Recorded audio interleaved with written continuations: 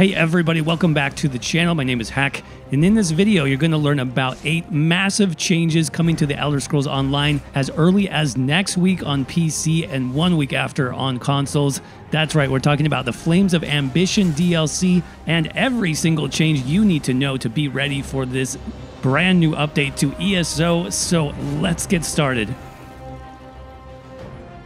All right, so let's talk about passives first and how a lot of those are making some significant changes to the game, starting with Update 29. I want to jump to the weapon skills here, and let's talk about dual-wield passives first. So some really big changes here in the Twin Blade and Blunt passive.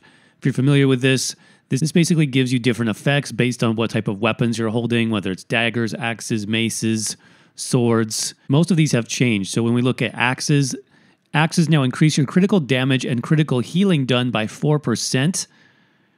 Maces now give you a flat armor penetration boost by 1650. Each sword increases your weapon and spell damage by 142.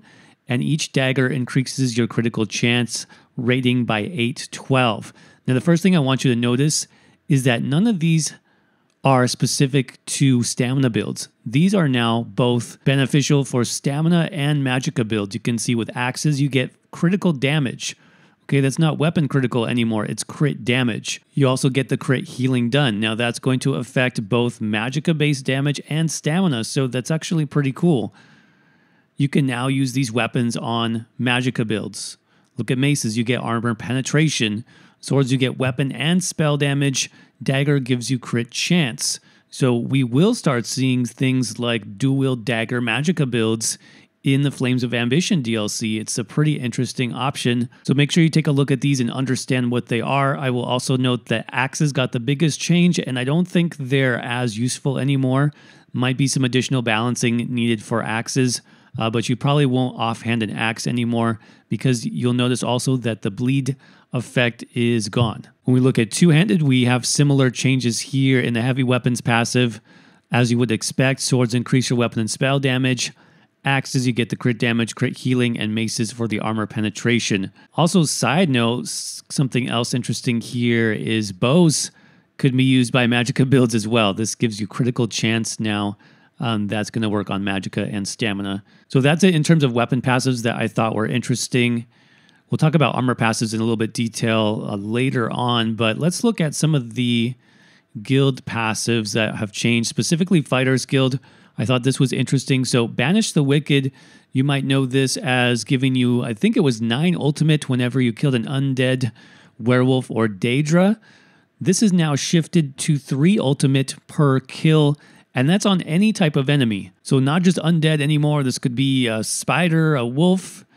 Any mob in the game can give you 3 ultimate. But I want you to pay attention to all the text on the passive. It now says, with a Fighters Guild ability slotted. This was never the case in the past. You could get this ultimate without having any Fighters Guild abilities on your bar, which meant it worked well for magicka builds as well as stamina builds. Now you need to slot the Fighters Guild skill, so, I doubt that magicka builds will have room for Fighters Guild abilities, essentially a useless ability to get this passive. So that's something to keep in mind if you are running a magicka class for sure. Now here's another change I thought was really interesting. If you play a werewolf, when we come down to our werewolf passives and take a look at the Savage Strength passive, this used to give us a lot of armor. I believe it was up to 10,000 additional physical and spell resistance. This now has been completely changed. It now gives us major resolve. So that is the major armor buff in ESO, which you'll get from sets like Mighty Chuden, or like a Warden might buff you with major resolve. So keep this in mind if you play a werewolf. You no longer get the extra 10,000 armor here, and this will not stack. So you're basically limited to just major resolve, and this is going to make werewolf builds a lot less tanky overall. All right, so next up we have some new status effects to talk about. Actually, 3 brand new status effects were added to the game for the Flames of Ambition DLC.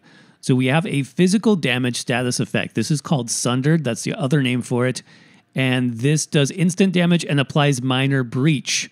So that reduces your target's armor by a little bit for 4 seconds. Then we have a magic status effect. So if your attack does magic damage, not cost magicka, but it actually says on the tooltip does 5,000 magic damage, then you have a chance to apply this status effect. The other name for it is Overcharged, and that applies minor magicka steal, so that basically restores some magic back to you every time you do damage to the target. And then finally, Bleed is now specified as another status effect.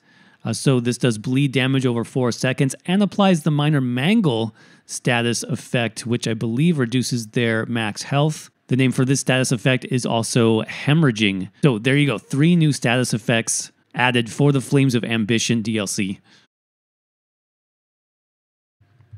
Just to show you what this looks like, let's apply some physical damage to a target dummy, and there you go. That's the Minor Breach status effect, so that's reducing the target's armor. And again, any physical damage type has the chance to proc this. All right, so this next one seems like a fairly small update, but I think it's actually pretty good. And this has to do with housing.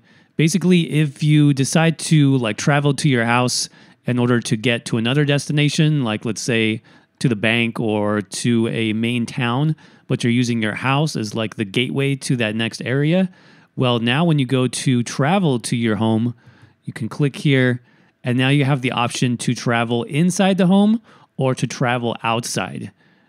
So this will basically save you from loading inside the house if all you wanted to do was fast travel to a nearby location. All right, so another big change that I need to show you is going to be the change to character stats. Essentially what's going to be happening is a lot of the stats and progression that was found in champion points, like the passive stats that were added, the more champion point ranks you have, those have been moved now into the basic character stats for all characters in ESO. As you level up, you're going to be getting a lot more stats from level 1 to level 50. So I just want to show you the new stats compared to the old stats on live servers. You can see here on the right, these are going to be the new stats, you guys. And this I can show you real quick. This is without any gear. So I don't have any gear equipped. This is without any active champion point bonuses. This is just blank character template stats past level 50, okay? 12,000 max stamina. No food buff either, by the way. No food on my character. 12,000 max stam, 17,000 max health. I do have, I believe, 1 health buff from being a sorcerer, and I have my high elf magicka, max magicka buff, so I'm at 15,000 max magicka. But you can see, especially when you look at the health, this is basically about double of what we would see on a live server. Over on the left side, I have my live server stats. I have the same sorcerer buffs. So between like 8,000 to 9,000 max health on live servers right now, you're going to be over 16,000 max health, and that's without any food buff. When you add the food buff or a food/drink buff, you can see we're going to have a lot more base stats to play around with. Also, notice the spell and weapon damage is increased. Also, I don't have a weapon equipped, and I have base spell damage and weapon damage on my character. This is pretty strong. Spell critical and weapon critical additionally went up. So I know a lot of changes are going on, but this is actually a good change both for new players, for experienced players. Even if you have fewer amounts of champion points, you're going to still have more stats to work with now, and you're going to have more options in terms of how you want to set up your build. And speaking of stats, another quick update here that you need to be aware of is going to be the new advanced stats UI. This is going into the base game, both for PC and console. A couple different ways we can see this. So on your main character sheet, you should see a new line for penetration stats. That is new. That doesn't require any add-ons. But then you will have a button here for advanced stats. And again, this shows up on the console UI as well. And so in the advanced stats, you have things like your core stats. So how much it costs for block, break free, sprinting, sneaking, dodge rolling, how much block mitigation you have, how much your resistance percentages are. There's just so much information here. And obviously I'm on a template character, so I don't have a lot of values built into my character yet. But this is just going to give you a lot more information moving forward. And especially on consoles, you never had access to this because you didn't have the add-ons in order to see it. So this is going to be a nice addition to the game for sure. Okay, next up I want to talk about armor, specifically passives and how the different armor types are changing how you're going to play moving forward in ESO. This is actually pretty big overall. So when we jump into any of our different armor types, we have the usual passives, but now we have penalties and bonuses. Okay, so not every type is the same. For example, medium armor only has bonuses, but light armor has bonus and penalty. Heavy armor has bonus and penalty. The reason why medium armor just has the bonuses, you can think of this as like the default average type of armor, and then things are going to adjust from there. For example, if we look at heavy armor has bonuses where you reduce damage taken, increase the amount of damage blocked, increase the amount of damage you can do with bash, reduces damage taken while immune to crowd control. So all of that makes sense. And then when we look at penalties, they actually take increased damage from magical attacks. They reduce the movement speed of sprint, increase the cost of roll dodge, increases your detection area radius.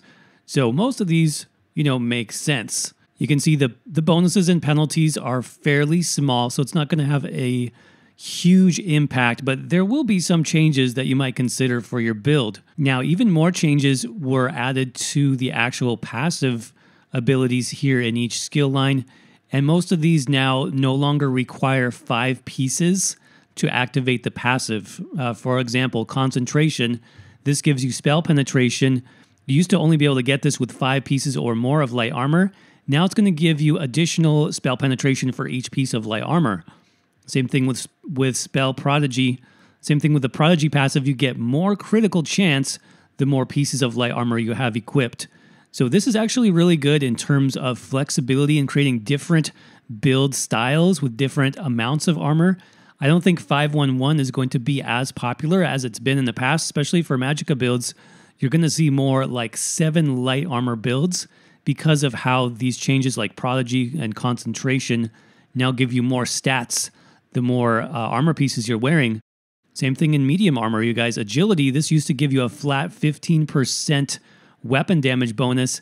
Now this scales up with however many pieces of medium armor you have. So you need to wear 7 pieces of medium armor to get the maximum amount of weapon damage possible. Now you have a full separate guide on this. I'll have that linked in the description down below as well. Check that out if you want more information. Let's move on. Next up, let's talk about race changes being added to the game in Update 29. Nearly every race in the game has gotten some update of some kind this patch. This includes changes such as High Elves getting weapon damage, Orcs getting spell damage, Argonians getting an extra line of max stamina. Even Imperials got a buff this patch. So basically, there are going to be some updates to your race now in Flames of Ambition, regardless of which ones you play. I'll have a link down in the description for the full guide I released just this week covering all the race changes in detail. I also have a written guide over on my website, so go check out those to see more if you haven't already. And that brings us to the final major update coming out in the Flames of Ambition DLC, that being the complete champion point rework, the CP 2.0 system. And man, there is so much going on in the new system. Too much to explain in this video, so I will have a link down in the description if you want to check out my full review guide to the CP 2.0 system. But essentially, all your points will be respect, and you'll have 3 brand new trees to invest them into, that being craft, warfare, and fitness. The basic focus of each tree is you have obviously craft in the craft tree along with some utility. In the warfare tree, you have your offensive and some defensive and healing capability. And then fitness is mostly survival oriented. Overall, I'd say the system is not perfect, but it's definitely a big upgrade over what we had previously. Lots more possibilities from now and far into the future. Keep in mind also that they raised the cap from 810 all the way to the maximum, which is 3,600. So yeah, we're going to have these champion points to play around with for quite a while.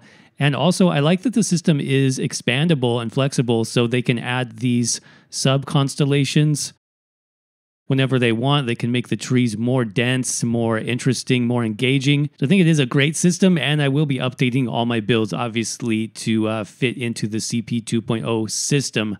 So with that being said, that basically covers everything you need to know for the new Flames of Ambition DLC coming out next week. I hope you guys found this helpful. Of course, if you did, don't forget to crush that like button. Let me know what you think about all these changes down in the comments section below.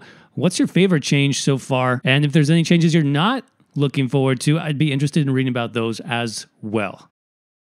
Hey everybody, just a quick reminder that we are still in the process of rolling out members-only content right here on HGM. This includes exclusive members-only videos, including build videos for ESO, like you're watching right now in the background. This is our Grind God, the Cataclysm build for the Stamina Sorcerer class. Focus on killing groups of enemies as quickly as possible and earning as much experience as possible if you do want to extend your champion point ranks here for CP 2.0.